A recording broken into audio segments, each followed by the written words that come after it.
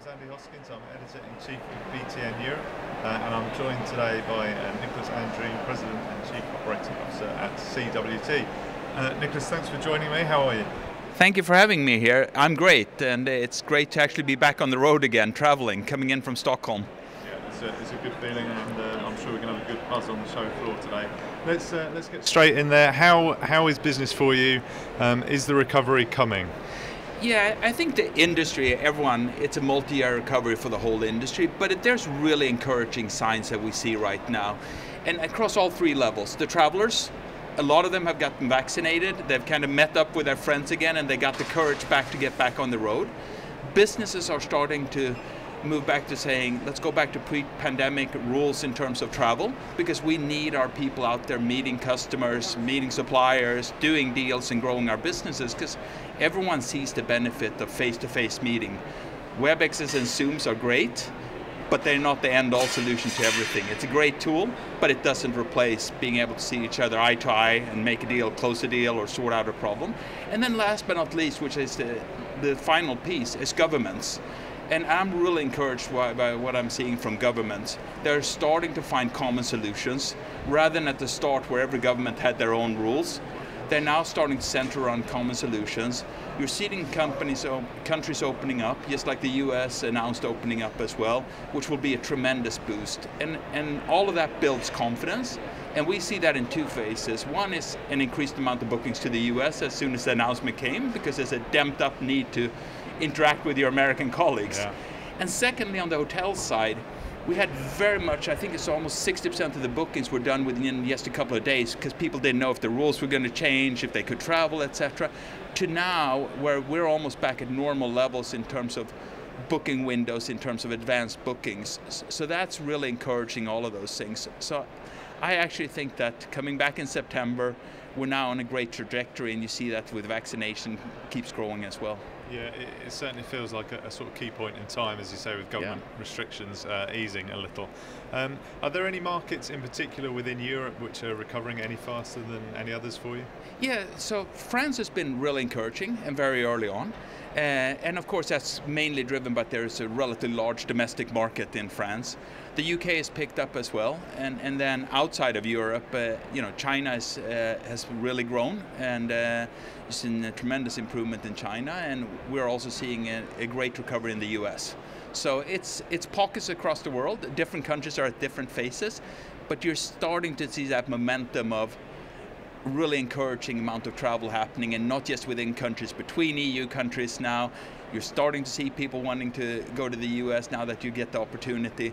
So I think we are going to head into next year on a really positive role as an industry. And you see the buzz here, the number of people that are attending this show kind of just reinforces it. Yeah, good to hear. And actually you preempted one of my questions when you're talking about the advanced booking window stretching out again, which is, I guess, a sign of some sort of return of normality. But I guess the really big question is, and everyone's talking about it, are business travel volumes going to return to pre-pandemic levels?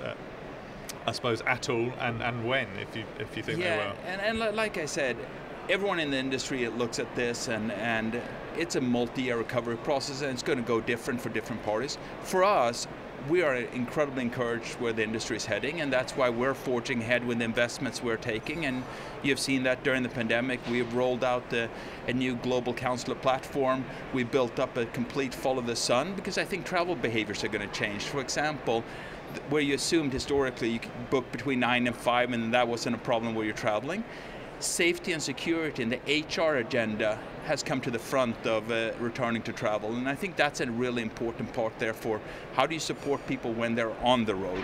So I don't think the question is travel going to come back?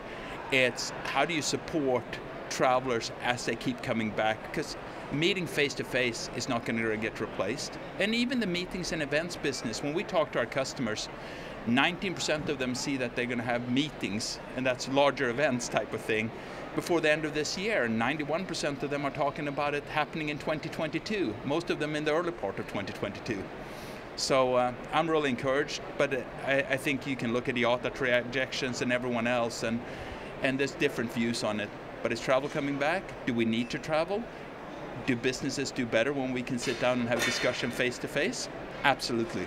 Yeah, of course. Good to hear as well. And at CWT, you've had some financial restructuring recently, which was announced.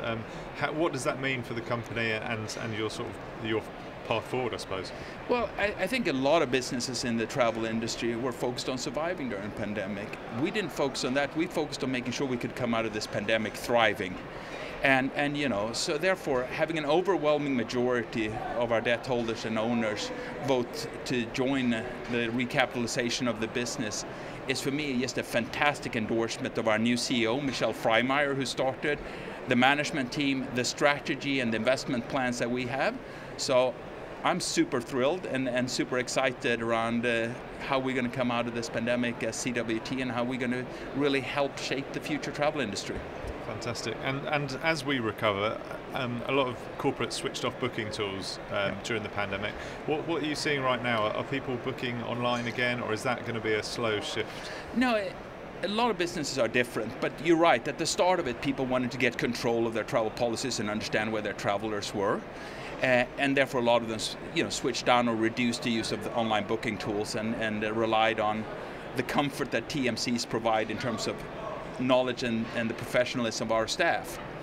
We've always believed it's people and technology, and you now see businesses increasingly returning back to normal. So we have many of our customers that are back at the normal online booking rates that they have.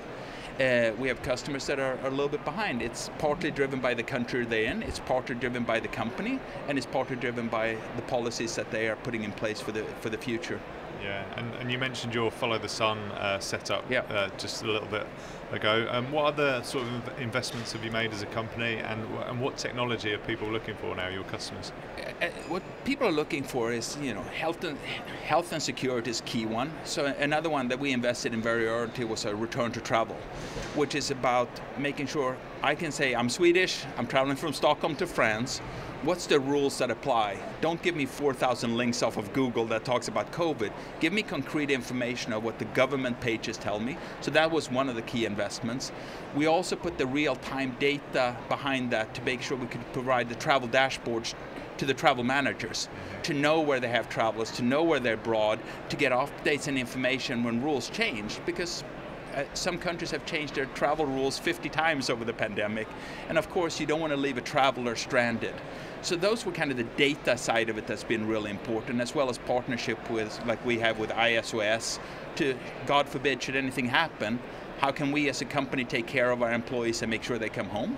Separate to that, we have used the pandemic to really say, how do we bring together our omni-channel? Because and we've talked for the last 3 or 4 years around people and technology. It's not people or technology. It's the combination of having access to mobile solutions. Our messaging product has grown fantastically during the pandemic. We have over 1,000 customers on our messaging or chat solution, because that's a tool that people have gotten comfortable when you sit at home or WebEx, etc. And then we've taken the investment to globally put a single travel counselor platform for all of our counselors in place, and that's allowed us to build out our Follow the Sun. It's also allowed us, as you may have seen recently, to also build that out on Amadeus. We'll have it on both Sabre and Amadeus going forward, which is, it's about making sure we have the capabilities of following our customers as they come back to traveling. Yeah, okay. Last question then. It's not easy. You can't just you can't just pack a suitcase and get on a plane now. We're in a ridiculously complex landscape. Hopefully that's going to ease a little. Yeah. But how, as TMCs and suppliers, everyone's had to make job cuts. Yeah. As we all scale back up again, are you expecting to have to bring people back in quite rapidly? Yes, so like everyone, we do forecasts, and then we actually bring people back earlier than our forecast, because of course it takes time for people that sadly has had to be on furlough, etc., to get back up to speed, get to know the new systems, etc. So we do an immense amount of planning to make sure we're ahead of the curve of our companies when they come back, and we're in the process of bringing back hundreds of people because of the demand we're seeing across the world, which is incredibly encouraging, of allowing people that have had to be on furlough, sadly, across the world, now to come back and be part of the family and help the corporates and their travelers get back on the road again and get back to an industry that is growing and where face-to-face meetings is as important as WebExes and Zooms. Yeah, I think we've all had enough of WebEx and Zoom for a little while. Niklas, thank you very much for joining me. I wish you and CWT all the very best. Thank you. Thank you. Thank you.